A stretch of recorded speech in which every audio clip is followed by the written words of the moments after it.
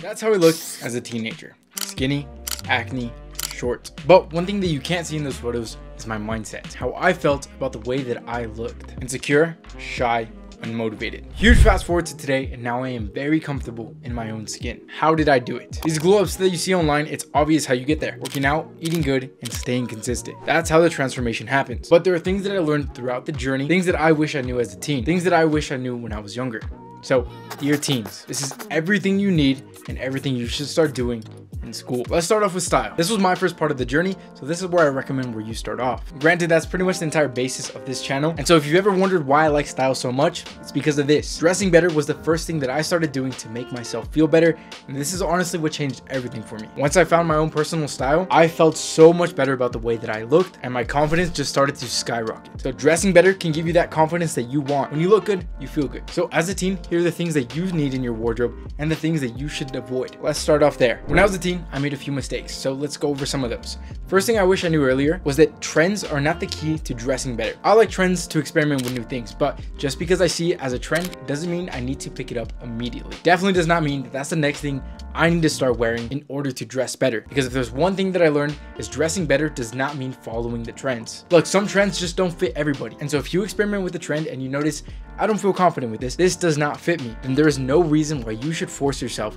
to be wearing that. Especially if it costs a lot of money, because the next thing I wish I learned earlier, expensive does not always mean better. Look, I have a big wardrobe now. It's just quite literally because this is what I do for a living. But as somebody who does have a big wardrobe, I can tell you firsthand, a lot of the things that I wish I had them because they were expensive. And I thought that I would be able to impress people because it was expensive. But now that I have these things, I still gravitate a lot towards those affordable pieces. There are plenty of brands out there that sell affordable pieces that look better than expensive brands. You just gotta find what fits your wardrobe, find a new place to shop, and pick up pieces that you feel confident in and it's going to make you look better. That being said, you do not have to dress like everybody else. You do not have to dress like all your friends. Style inspiration can be a great thing, but you shouldn't base your entire style inspiration off of what your friends are wearing. Your entire wardrobe shouldn't look the same as your friends. So the first thing you need to start doing is start looking for new brands that you could try out, you could experiment with, and see if you like. Another thing that I wish I did earlier was wearing more than the color black. I feel like everybody starts off like this. When you want to start dressing better, you think about what do you look good in. Everybody looks good in the color black, but that doesn't mean your entire wardrobe should just be the color black. If you really insist on staying to darker colors, there are other dark colors outside of the color black that are very similar.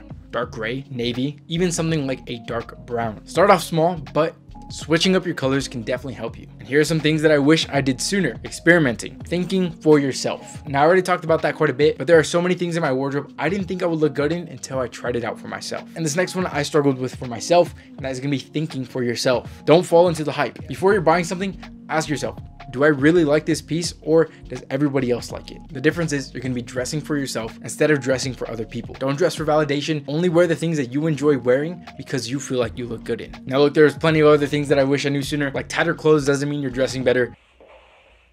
But one thing that I did do right is accessorizing. Granted, the only thing I would wear was a chain, but there are plenty of other accessories I wish I got into sooner. One being is a watch. I am so obsessed with watches to this day. It's something I wish I got into earlier. Accessories have changed my outfits, easily made them look better. So let me know which accessory you're interested in, and I'll respond and tell you what's the best place to get that. The next thing we gotta talk about is a before school morning routine. I am so big into hygiene and making sure I do things in the morning to look good. This is something I wish I did sooner, but unfortunately, I was a complainer. I don't have enough time in the mornings. Little did I know, had I just woken up 30 minutes earlier, or even better yet, not spend 20 minutes on your phone as soon as you wake up, I would have had the time that I was complaining about. Develop a solid morning routine, do things that will set you up for your day, make you look better. So if you want an example, here's how my morning routine looks like. First thing I do is wash my face. Now for me, a face wash and moisturizer with an SPF is essential. That's the thing that I'm really big on.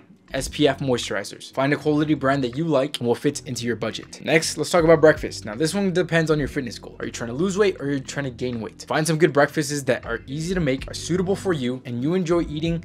But of course, all this has to fall into what do you want? Do you want to cut or do you want to bulk? We'll talk a little bit more about that later on. Brushing your teeth, grooming in general is very essential. Clean up any facial hair you don't want, and a tongue scraper. These are some things that I like to do for grooming, and it definitely goes such a long way. Getting a good hairstyle. I like low maintenance, messy hairstyles. And to be fair, that's the easiest things to do in the morning. Can't forget about deodorant, and you definitely can't forget about cologne. That's something that I personally got into after high school. Let me tell you, as soon as I bought my first cologne, I realized there is no reason why I should have waited for this. I should have been wearing this a lot sooner. And that's it. It doesn't take long. These are little things that you could do that will make you look better all day, in school. You can also carry stuff in your backpack that could help you. Extra deodorant, extra cologne, moisturizer, lip balms. There are plenty of little things that you can keep in your backpack just in case you forget something. Maybe you had a busy morning or something comes up and you need a little quick fix. These are the little things that you can carry in your backpack to make sure you are always looking good. So now you know what to do in school or even before school.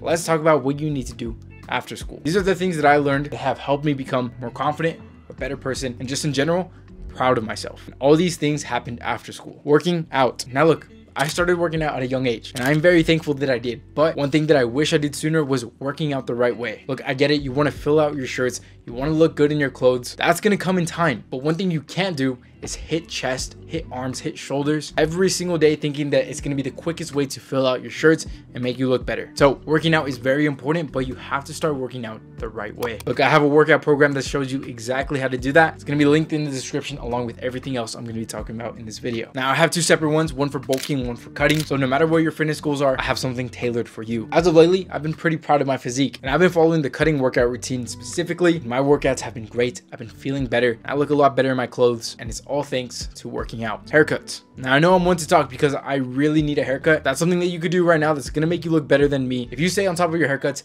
get them when needed, you're going to look a lot better. You're going to look a lot more cleaned up, a lot more presentable, and overall, you're going to feel a lot better about yourself. So find a haircut that suits you, keep up with maintenance on that. It's very simple. Another thing that I did right in high school was having white teeth. Now granted, in high school, I had braces, so I waited until after I took off my braces to whiten my teeth. But things like charcoal toothpastes or even Crest whitening strips, these things work fantastic to whiten your teeth. And even to this day, one of the compliments I receive the most is you have a nice smile. Now yes, the braces definitely helped with that, but the main thing that people are drawn into is my white teeth, and that's the reason why my smile always gets compliments. Now the next thing is going to be learning, looking better, feeling better by yourself. That is very important, but there's still a lot more that you could do if you're trying to get ahead of most guys at your school. Learn as much as you can, set up some goals and work towards those goals, whether it's academic goals, becoming a better student, or maybe you want to become an entrepreneur. Whatever it is, it's not going to fall into your lap. You can't sit back and think things are just going to fall into place. You have to set some time aside to work on yourself, whether it's reading books, podcasts, anything that you can to get some knowledge into the space that you want to get into. That's going to set you apart from 90% of guys at your school. And that is definitely the thing that I wish I did during school